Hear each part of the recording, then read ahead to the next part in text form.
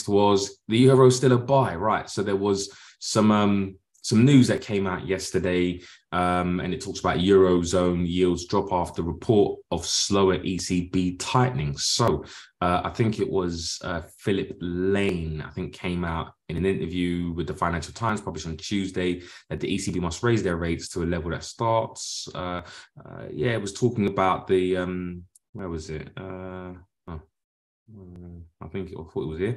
Well, basically, I think it was Philip Lane or somebody came out yesterday and pretty much said in an article that in an interview that potentially there could be the ECB was considering a slower pace of interest rate hikes, and really that's what the market is driven by, or partially driven by, right? Is interest rates, but also as well whether the economy can support those interest rates.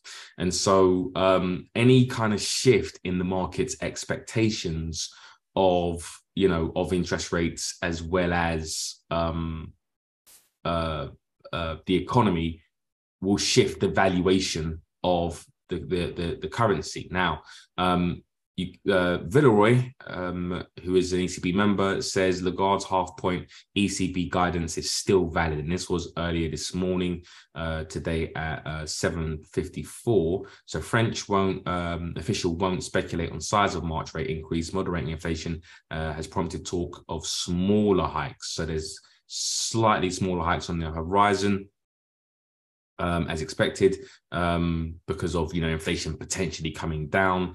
But guidance from the European Central Bank, Bank President Christine Lagarde, that borrowing costs will continue to be lifted in 0.5 point steps for some time, still holds, right? According to Governing Council member Francis Villeroy de Galhau, I think that's how you pronounce it, right? So yesterday there was a bit of speculation. Oh, don't know, not too sure.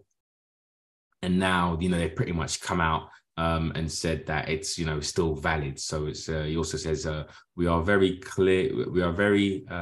We said very clearly, we still decide meeting by meeting.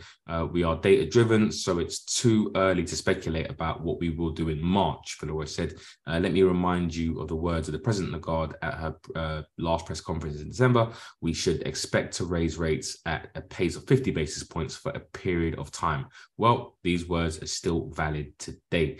And so, that's pretty much, what was said this morning, and the euro extended gains against the dollar. And after the remarks, trading at about 0.5% stronger. So again, it's all about the expectation of, interest rates, but also the fact that the economy can support interest rates, which, a lot of the economists and banks are saying that Europe should avoid a recession, or if it goes into a recession, it would be a very light one, a very brief one, shallow recession. And so that's where we are. So as far as I'm aware, I'm still buying the euro for now. Of course, anything can change. Hopefully it doesn't. But as long as the data supports the narrative, then I will continue to buy the dollar. I'm bloody buying dollar still mode. Buying the euro, right? And so also as well, another thing is one thing to also be reminded of is, let me see if I can find a blank piece. All right, so let me just do it here.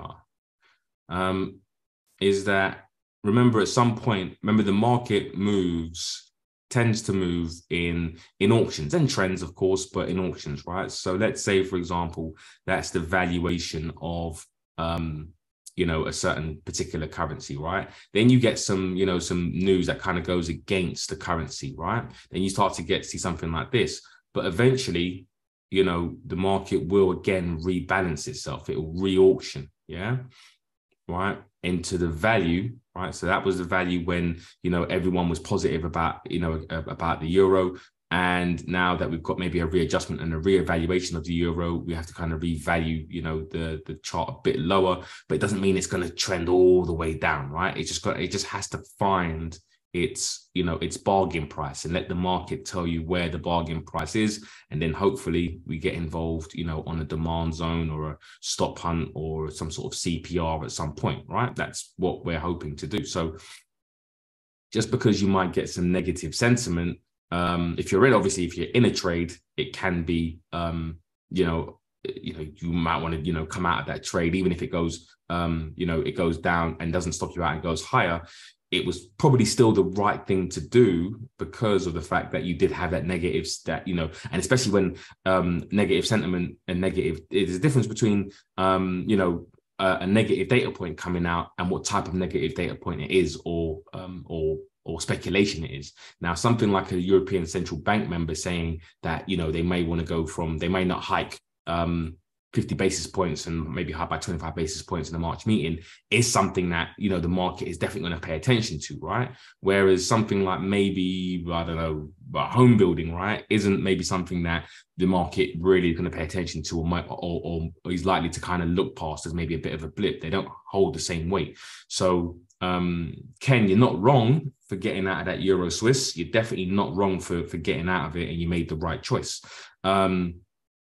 But what I would then say is that the Euro Swiss, because I'm looking at that trade as well, is I'm still looking to be a buyer of that Euro Swiss for sure. And now hopefully I can get, a much, better price down at the lows. And so just keep in mind that's the scenario. It doesn't mean that now because the ECB are saying 25 basis points that, we should start to sell the euro. That doesn't make any sense. Just, it doesn't mean that they're not hiking, right? They're still hiking. They're still looking to appreciate the currency. It's just a case of looking at who's dog with the least fleas, and looking at a revaluation a bit lower. So with the expectation that prices, should potentially go higher. Ken said, same here, but I need to see it trade. Yeah, a value. Absolutely. Absolutely. There was something I was actually looking at. It was actually on a really lower time frame. And I rarely go down to it, but I was watching it. Let me just go to it now while we're on the Euro Swiss. Euro Swiss. There was a bit of an auction here, which was quite interesting.